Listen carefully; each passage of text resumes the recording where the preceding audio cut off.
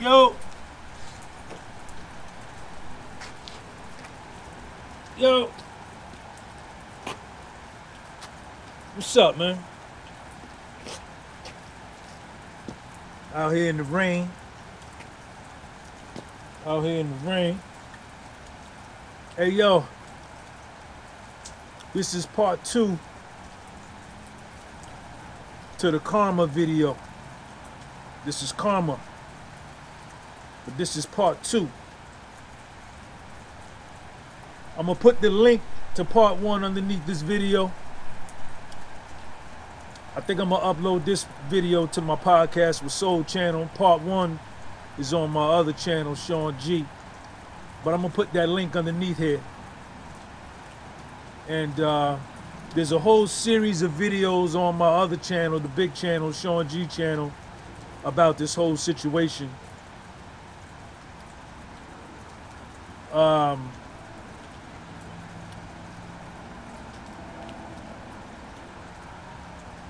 For those of y'all that know, my mother died October 2020, about a year and a half ago. And she left a will for my son, for little Sean. Y'all know my son. She left a will for him. She told me she left a will for him. And she left everything to him. She didn't leave nothing to me. She didn't leave nothing to nobody else. She left everything to her grandson, who had replaced me as her favorite person in the world. And my mother told me the name of the lawyer that she left the will with before she passed. A black girl. My mother used the black attorney, black girl attorney. She left me, she told me the name of the girl and said, Sean, if something happened to me, you call this lady. Her name was Miss Booker. My mother passed. I called this lawyer 17, 18 times, maybe more. Sent her 11, 12 text messages. Went to her office. Went to the courthouse, found her home address. Went to her house. Knocked on her door. Could not find this lady. She never returned not one of my phone calls.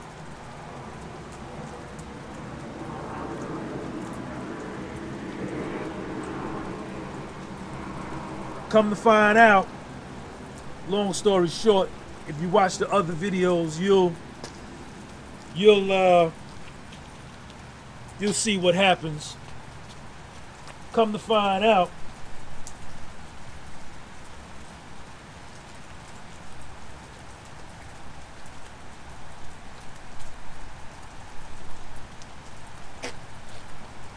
my mother's niece, Shannon Zellers in Lincoln, Georgia, stole the will out of my mother's house. I couldn't get the will from the lawyer. The lawyer wouldn't return none of my calls. She saw my New Jersey number. I live in Jersey. I live in North Jersey. I'm from up north. My mother lived down south in Georgia. Whenever she would see the Jersey number, she wouldn't pick up the phone. But I believe my mother left a will with her and had a will at the house. Shannon stole the will. My mother's niece, my first cousin. Black girl, nigger, like me. Black power. Black Lives Matter. So when the will got missing, nothing went to little Sean as it was supposed to.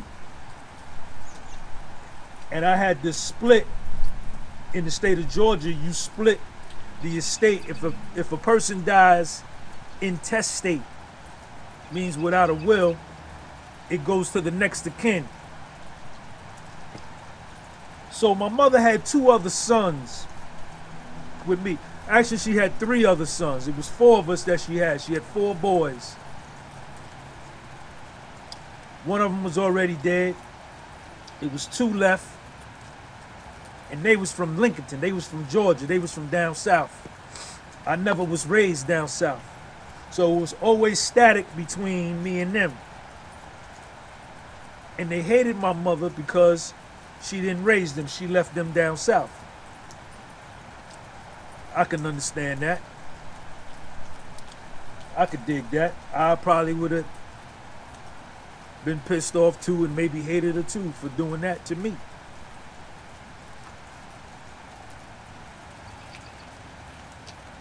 So when she died, when they stole the will and ripped the will up, I had to split the estate 33%, me 33%, the other dude 33%, the other dude, right? I don't even want to say them niggas' names, man. I don't even want to say their names.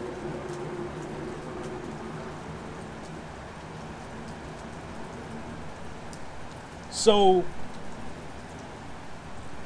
when my mother died, all her nieces, y'all gotta watch the other videos. They all went in her house and stole all of her stuff. I was here in Jersey. When I got the call that my mother passed, I had to get myself together and go down there. Jump on a flight and fly to Georgia and go down and handle my mother's affairs. I grew up with my mother my whole life. Before I could get down there, all her nieces, all Tiny Baby's kids, all Tat's kids, except Godfrey. Godfrey did right by my mother. But the rest of them, they all went in her house, stole all her stuff, $10,000 diamond necklace, bracelet, David Yurman Pandora bracelets, Michael Kors bags, all kind of stuff. Who knows, whatever. By the time I got there, they had took everything. Titles to the cars, keys to the, everything. And I don't know this. I don't know this.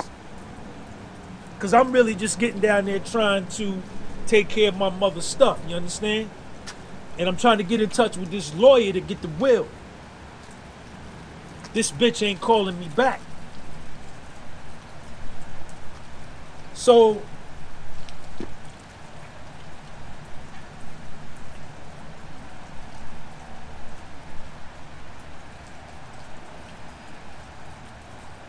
the lawyer ended up dying last year. The lawyer that my mother hired, that my mother paid her money to perform a service for her upon her death. I want you to do this. You're an attorney, attorney-client privilege. Upon my death, give this will to my son, and I want everything that I own to go to my grandson. She didn't do none of that. The lawyer wouldn't answer none of my calls. And then I finally got to her. I finally spoke to her on the phone. I spoke to her on the phone twice. But I finally got to her months after the fact, and I asked her, I said, yo, why did you, my mother paid you to do something for her. Why are you doing this? Why are you not giving me the will? Why are you doing? That lady, she told me on the phone, she said, your mother is dead. And hung up the phone on me. Yes, she did.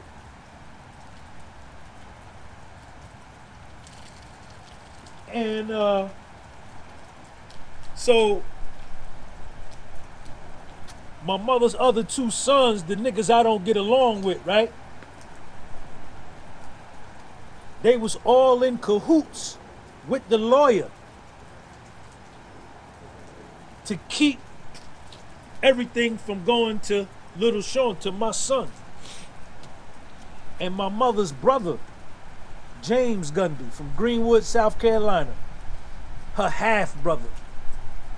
Half, that nigga half. This is my real life, man. This story I'm telling you really happened to me, man. This shit really happened to me. He did all my mother's insurance. He sells insurance.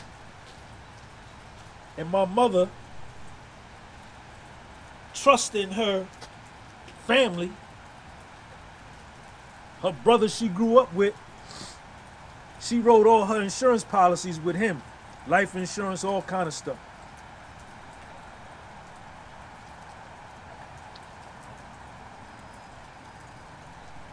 He forged, after my mother died, he changed the name. Well, even before my mother died, he changed her beneficiary form.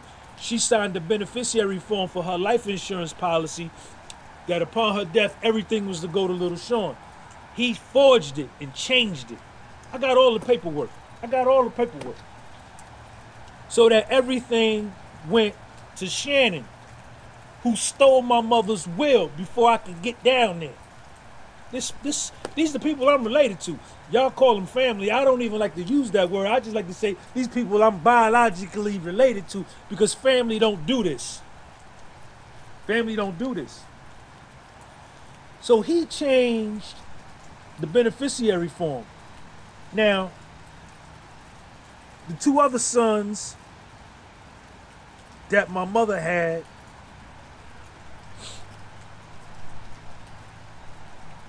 Keith Gunby and Kent Gunby, they teamed up. After there was no will, it was 33% apiece. So them two teamed up together because they grew up together. So when they got together, they got 67%. I only got 33%. So they overruled everything in their favor to keep everything from going to Little Sean. I swear to God. I swear to God. And I remember when I first got down there, Keith was a piece of shit. He was a rat. He was a federal informant. He worked. He was a cooperating informant for the feds against me to help send me to prison. My mother's son, right? Yeah, this is a true story. This is a true story. I swear to God, if I'm lying, may the sun, moon, and stars take the breath out of my body right now while I'm looking at you in this camera. He told me when I got down there, right, because I left him alone. I never really, we always had beef, right? Because he was mad with my mother for what she did to him, and my mother didn't do me like that. So he would come at me talking about her, and I would tell him, nigga, I don't understand what you're saying. This is my mother, and you not finna talk to me about her like that. So we was always at it, right? So he told me when I got down there, he hadn't seen me for a minute since I got out the joint. So now he trying to be cool with me, but he already know the scheme that's going on with everybody as far as what's going on with my will, with Little Sean's will. So he told me, he said, James told me and Kent yesterday, James Gunby told me and Kent yesterday that he told Georgia, which is my mother, and convinced her to change the beneficiary form from Little Sean to Shannon. This is what Keith told me that James told him and Kent at the funeral home when they was picking out my mother's casket before I could even get there. And he forged the beneficiary form to keep everything from going to Little Sean, right? To go to Shannon. So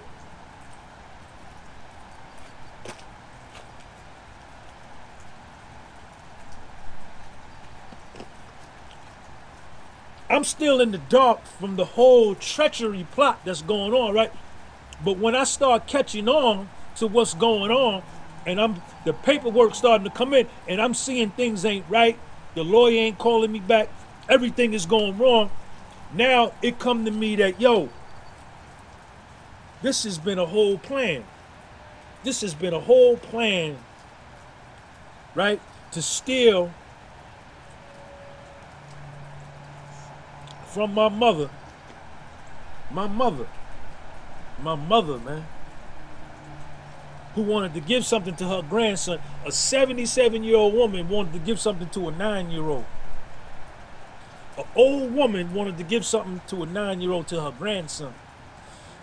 That woman is my mother, and that 9-year-old is my son.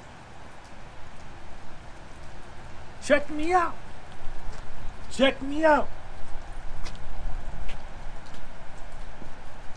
So when I get hip to what's going on,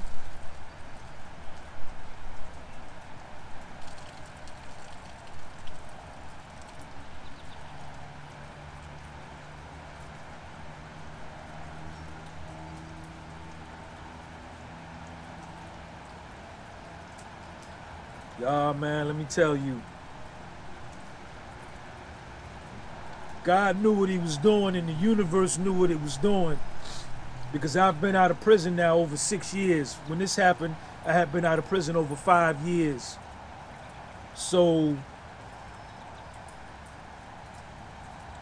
I've reacclimated into society. And I think a lot better than when I thought when I first got out of prison. If this would have happened, if all of this that I'm explaining you would have happened, and I would have only been out of prison like 5 or 6 months or 8 months, I wouldn't be making this video. I wouldn't be making this video. I would either be in prison or dead.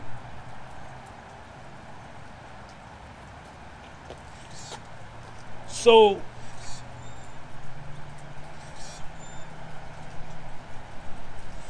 I remember we was in my mother's house looking through her stuff, me and Keith.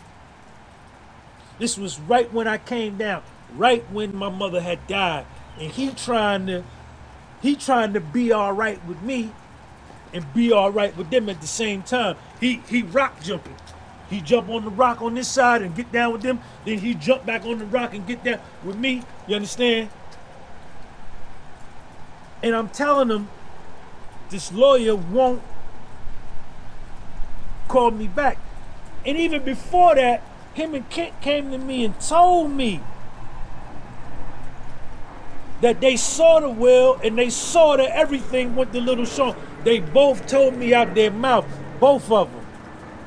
Swear to God. Both my mother's son, which means they had already saw the will.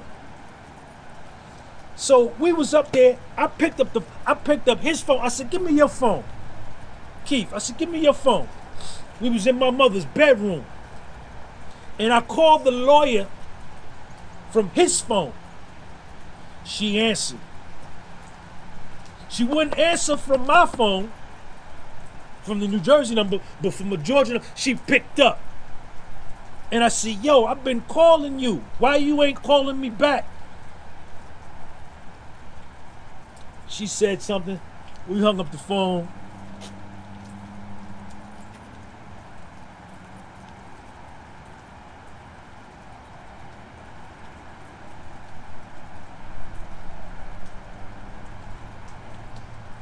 The case goes to probate. Being that there was no will, now it's got to go to probate court. They give me a date. They give me a date and a time to show up for probate court. The probate for my mother. I fly back down to Georgia for the probate for my mother. It was like maybe on a Tuesday at 1 o'clock. They found out I was in town, and the judge changed the time from 1 o'clock to 11 o'clock. So when I got to the courtroom, his name is Lee Moss, Lincoln, Georgia. Lee Moss, you wrong. You know you wrong. And you got yours coming to you too. They changed the time from 1 o'clock to 11 o'clock, so when I got there at 1, they had already probated my mother's will without me. And all the decisions was made by them two, her 2 other sons. And the lawyer that Keith used to represent him in the probate was the lawyer my mother gave the will to give to little Sean. Check that out. I swear to God, this is a true story. This is my real life. This really happened. This really happened to me, man. This is real. The lawyer that my mother hired to do her will to give to little Sean upon her death, who wouldn't get in touch with me to give me the will, she started to represent him against me, saying that there was no will.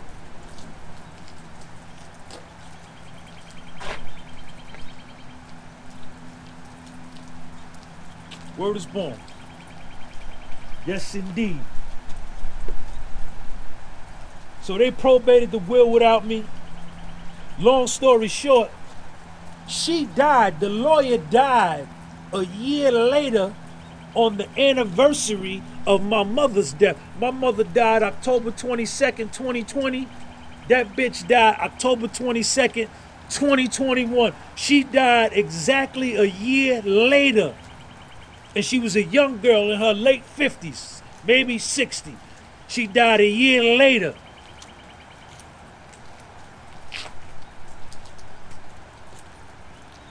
This week, on Monday, today is Thursday. This week on Monday, Keith died, my other brother, my mother's other son, who got down with the lawyer to keep everything coming from little Sean. He died in his late 50s, heart attack, massive, both of them dead.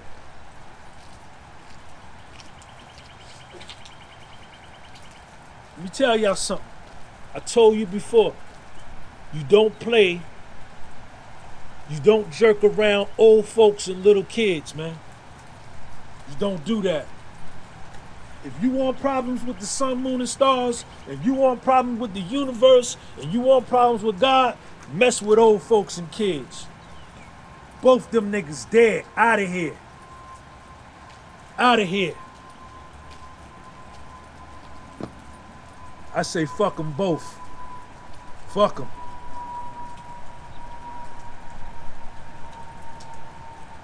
They got what they deserved.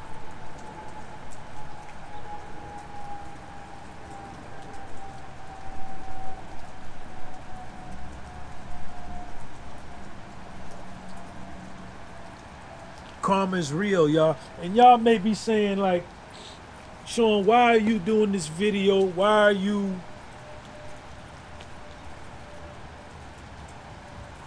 sharing your inner world, your inner affairs, personal matters on social media, on YouTube? And I really don't know. Number one, because I'm confident enough to do it, right? Number two,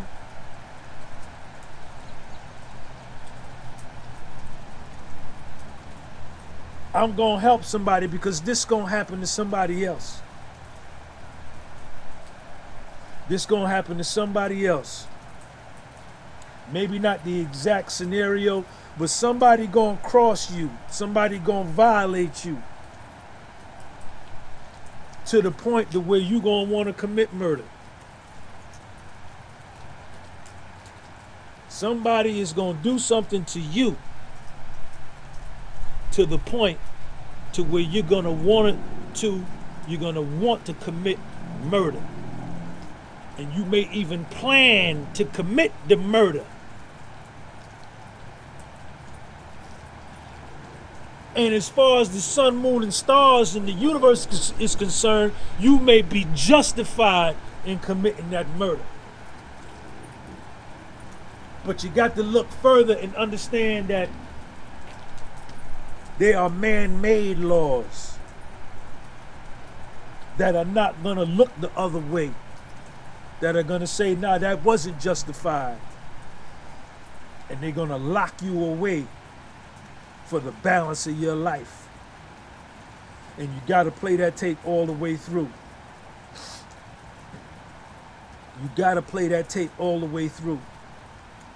And I've shared this story with you so you can say what happened to me, and I understand how you feel. I understand what you want to do. Trust me, I do.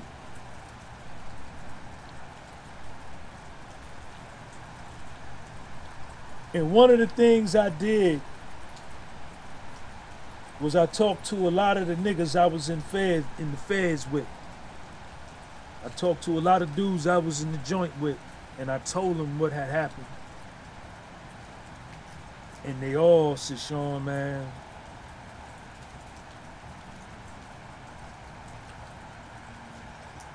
they all told me to think about little Sean first before I do what I wanted to do. Just think about little Sean, man. Who's gonna help him? Who's gonna be here for him? Who's gonna protect him if you ain't here? And that answer was nobody. But I felt weak. They made me feel weak.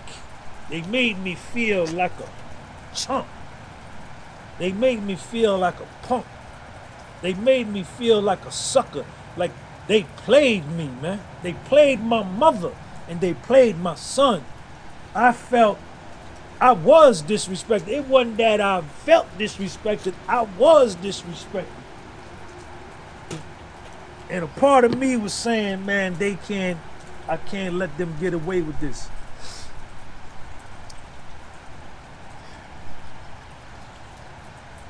But then I kept hearing my mother tell me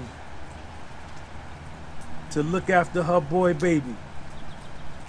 She loved little Sean. She loved him. Loved him.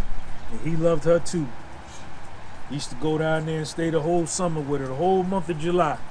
3 weeks.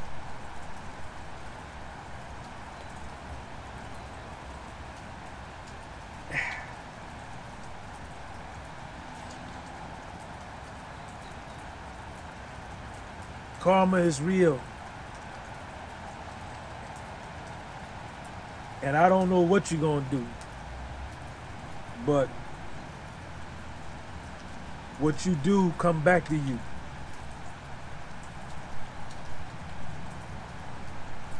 And Kent, you next. Mickey, you next. Shannon, there's gonna be a part 3. And now all of a sudden everybody calling me, right?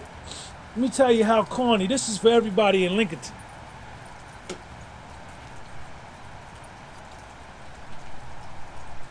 Two called my father in South Carolina looking for my number. Like she couldn't find my number. And Shannon called an ex-girl of mine trying to get in touch with me about Keith dying. And then fake ass Howie, he called his frat brother from Chicago looking for my number. Well, nigga, you know you got my number. Shannon, you know you got my number. Y'all calling me now to tell me this nigga dead. But Howie and Shannon, when y'all went to pick my mother up to take her to the hospital the night she got sick, you didn't call me that night when her will got missing. Why y'all didn't call me that night? Because Howie, you went with Shannon to take my mother to the hospital. Motherfucker, and I tell you to your face, and you know I will. You know I will. You got it coming too. All of y'all. Gina, Susie. Hey, yo, Gofford, man. Gofford used to help my mother. He used to go cut her grass. I used to call my mother, and she'd say, "Yeah, Gafford out here. He out here cutting my grass. You know he got that riding lawnmower, and he out there cutting my grass." Gafford used to go cut my mother's grass. And I never heard his name mixed up in this thing, not one time. He called me the other day too. I called him back.